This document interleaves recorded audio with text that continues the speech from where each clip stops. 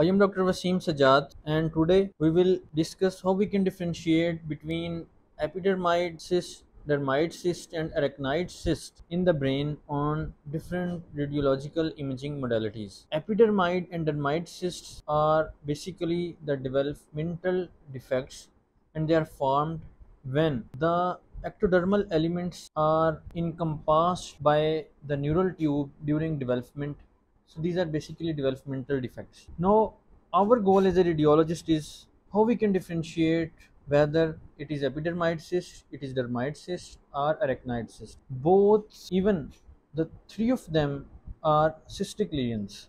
If we talk about the epidermoid cysts are surrounded by, are encapsulated by a thin epidermoid layer, and inside this epidermoid layer is the cystic component, which is composed of fluid and cholesterol or other fat granules of different compositions. In dermoid cyst, its capsule is formed by the whole dermis. Its capsule is thick and its contents are all the dermoid elements. They can be fat, they can be hair, they can be teeth, even all the dermoid elements can be seen in the dermoid cyst. Arachnid cyst is basically a CSF which is lined by a thin arachnid layer, but this CSF is not communicating with the ventricular system of the brain. So these are the few characteristic features of epidermoid, dermoid, and arachnid cysts.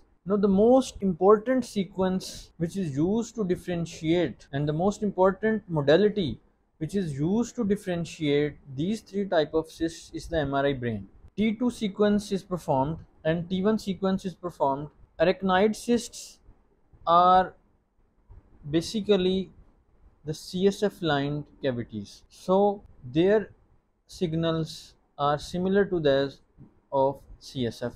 In dermoid cysts, there is fat signals and they are hyper intense on T1 weighted images, and in epidermoid the contents are also give signals similar to that of CSF, but that signals depend upon the composition of the cysts. If the composition of the cyst is more fatty and the more cholesterol granules are present, then the intensity of the signals increase. But we can't differentiate between the epidermoid cyst and the arachnid cyst on MRI reliably. So diffusion weighted sequence is performed which reliably differentiates between the arachnid cyst and the epidermoid cyst. In arachnid cyst, there is no restricted diffusion and the signals are identical to that of CSF. But in epidermoid cyst, there is diffusion restriction and the signals are not identical to the CSF.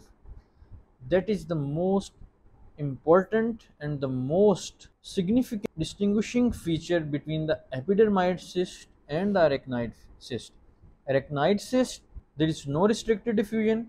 In epidermoid cyst, there is restricted diffusion. So then there is post contrast images. In post contrast images in epidermoid cyst, there is variable degree of enhancement of the capsule, while in dermoid and the arachnid there is no enhancement of the capsule.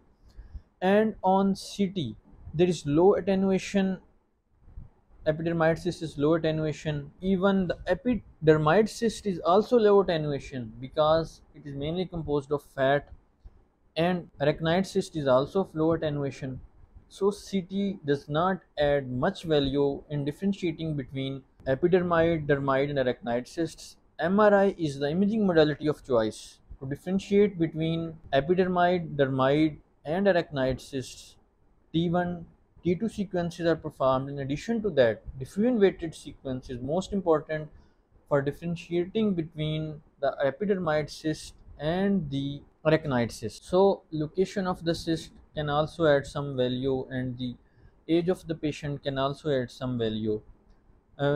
Epidermoid cyst is usually seen in children, in young patients. Dermoid and arachnid cysts are usually seen in the old age patients. So calcifications can also add some value. And now the complications, we talk about the complication of the cyst. Arachnid cyst, there is no chance of rupture in epidermoid cysts there is a rare chance of rupture, but in dermoid cysts they can rupture, and the fat content of the dermoid cysts can spread in whole of the brain parenchyma and inside the CSF. So these are the few differentiating features, and the most important is MRI brain, and the most important sequence is the diffusion weighted MRI. Thank you.